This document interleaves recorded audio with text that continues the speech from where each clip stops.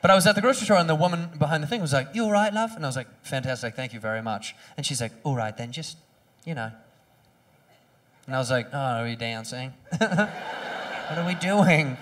And the guy behind me was like, "All right, mate?" And I was like, "All right, I'm all right. Everybody knows I'm all right at this point." And there's a weird stagnant air amongst us. And I was like, what is it? What is happening? And finally, this guy behind me smacks me on the shoulder and goes, "Oi, Ginger! Pack your groceries." And I was like, I'm sorry? And he goes, "Pack your groceries." And I was like, oh my God. I looked down and all my groceries had piled up. All of them had piled up. And I realized there's no bagger. I looked down the line, there are no baggers to be had. You pack your own groceries in England.